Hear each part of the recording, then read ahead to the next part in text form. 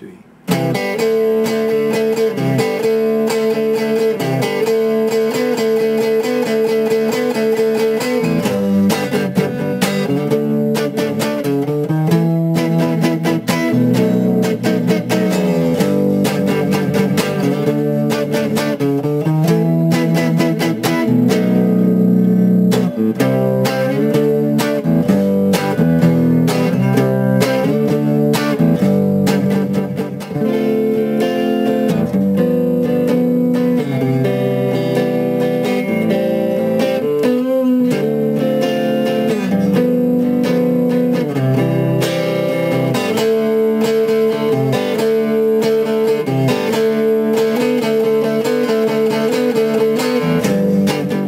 Hi, and welcome to eMusic Live and my tutorial for I Want to Hold Your Hand. This is my all-time favorite song by my all-time favorite rock group, the Beatles. And this is the song that got me started playing the guitar. So let's get started by working with the intro. There will be a chord tutorial later on in this video, so if you find that you're unfamiliar with some of the chords that I'm playing, you can skip to that part of the video and then come back to the lesson. Alright, let's start with the intro. First, we're going to set up at second position, and we're going to put the second and third finger on what I call a C3, because we've got a C chord kind of, but we're just going to strike the C and the E note, okay, as we go down. We're going to take the pick and go like that, strike it straight down, and then we're going to come up. Now that's a C3 because that's C and E, just part of a C chord. Okay, so that's how we're going to address it. C3, and then we're going to come up on the two middle strings, the D and the G string, just open, like that. So down, C3, up on the D and the G string, open, and then we're going to come down on a D5, like this. Okay, did you get that? C3, D and a G string, and then D5. Okay, so this is what we've got.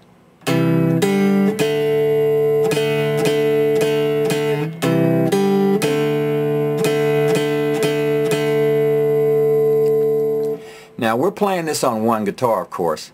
And the Beatles have 3 guitars, and they're doing some mixing or doing some separate parts. Now what we're going to try to do, or attempt to do, is to get this song to sound as much like that as we can with one guitar. So I've kind of manipulated the parts so that we can make it sound bigger when one person is playing it. So, alright, so here we go. C3, D and the G string, upstroke, and then 5 strikes on the D5.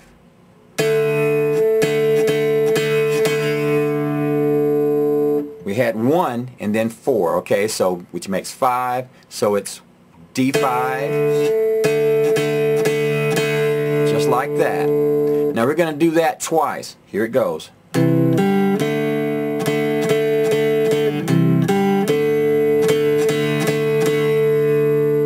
Now when you play that, I'm doing all downstrokes now, but lots of times when I'm playing it, I'm going to do up and down strokes. So it will go like this.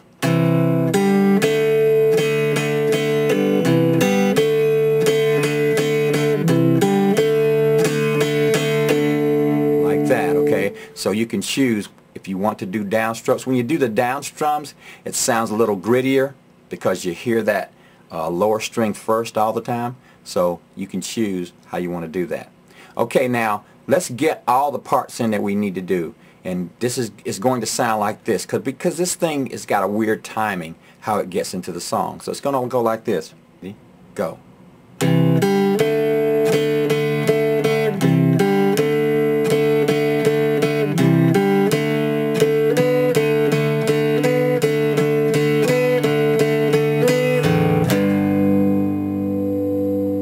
then we're into the song. Okay, what we had to do was do the first couple of licks that had the 5 D5s in a row. Okay, here we go with those.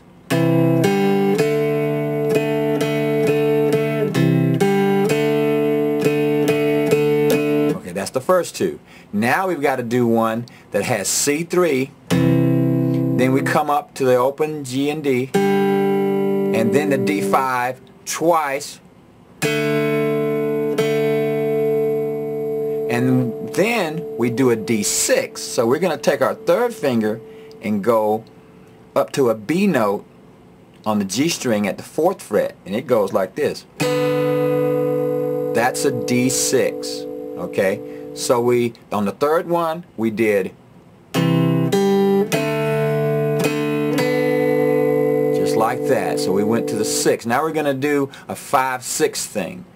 Okay, so what we're doing now, the first one we did, second one we did, third one. Third one was C3, open, and then D5 twice, then D6. Now we're going to come back to D5 3 times, go back to D6, D5 3 more times, D6 3 more times, 1 time on the D6, and then a low E, and then our G5 chord. And that's how we get into the song. Okay, one more time. That was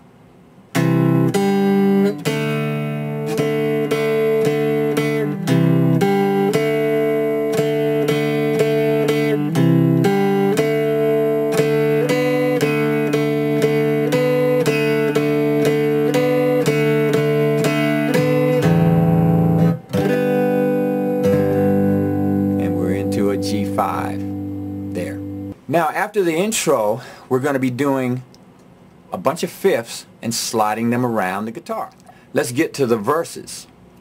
Now we'll be starting the verses with a G5, and we're going to be moving these fifths around, so we're going to make them like this. First finger is going to be on the G note at the 3rd fret on the low E string, and then we're going to bring in these 2 fingers and do our fifths like this. So we're going to do 1, 5, and an octave on our fifths for this particular song. So we can do this like that. And this is the strumming pattern. We're going to be going up and down with 1/8 notes like this. But before we strum, we're going to strike on the downbeat like this.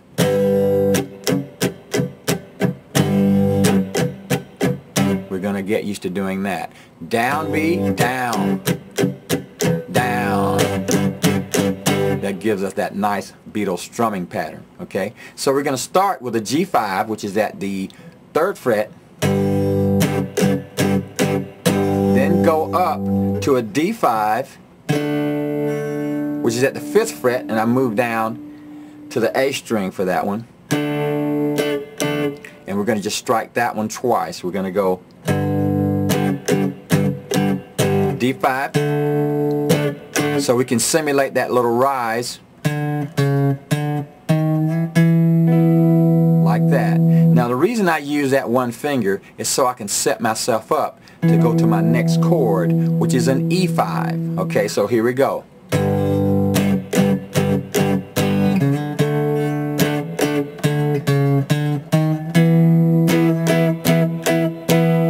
Just like that. So we went to a D, D flat, D, E flat, and then E5.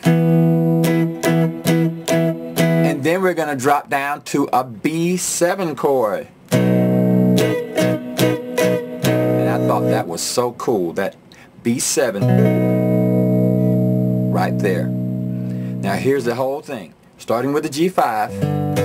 Now it's very important how you strike these chords. You want to have that G5, but you don't want to strike these high strings. You want to aim for the low strings so you get this. We don't want to play anything below the pinky. Okay, we want to just stay up with these low strings, so get that nice rock sound in there. Okay, so it goes G5, D5, up and down, and then D, D flat, D, E flat, E5, down, up, down. down, up, down, then drop down to your B7. Then open it up. Then open up that low E string and then back to the G5. So it goes like this.